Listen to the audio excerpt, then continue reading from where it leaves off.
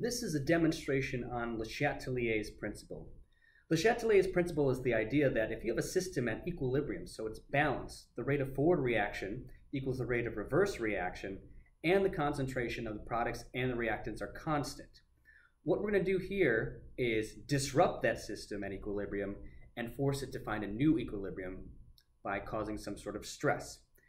The system we're going to look at today is a system with copper, and here I have a copper chloride solution. In solution, when copper is dissolved in water, it forms a complex with water, and it is a nice sky blue color, as you can see here. If you add ammonia to the system, what will happen is the ammonia will form a new complex with copper, and it forms a dark blue liquid.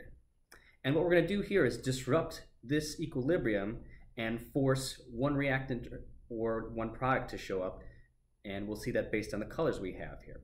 So what I have here in my setup is I have a test tube full of the copper 2 sulfate, which is going to form this sky blue copper water compound. And then what I'm going to do is I'm going to react it with ammonia, household ammonia, and push the reaction towards the products. And then what I'm going to do is react it with 6 molar hydrochloric acid. What that'll do is that will react with the residual ammonia in the solution and make an ammonium ion. The ammonium ion can't form a complex with copper like ammonia can, and so as a result, we'll turn back to this nice sky blue color. Okay, so let's take a look here. So first I'm going to add some ammonia.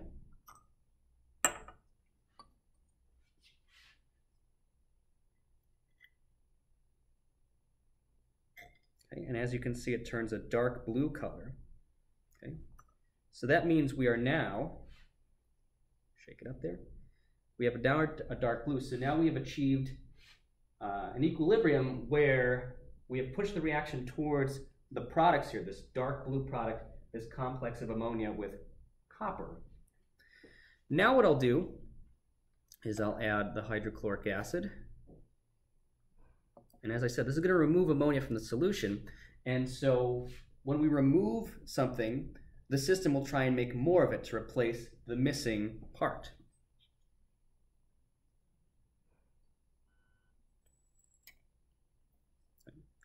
And as you can see, it's that nice sky blue color again.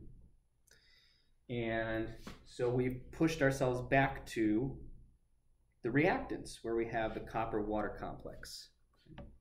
Let's do that one more time. We're going to shift it to the products by putting some ammonia in.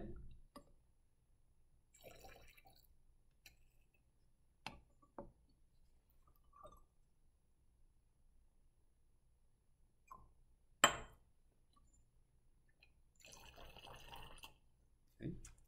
This is going to take a little bit more since we used concentrated hydrochloric acid.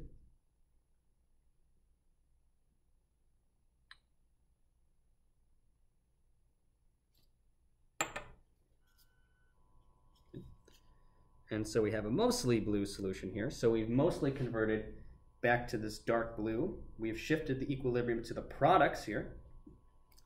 And then we'll shift it back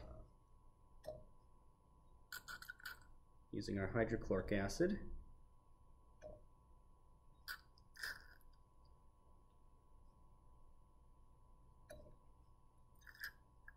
Okay, and we've shifted it back and forth. So just by changing a certain reactor or product in our equilibrium system, we can shift between sky blue and dark blue to demonstrate equilibrium and a disruption to this equilibrium system. Okay? This has been a demonstration of LeChatelier's principle using copper complexes.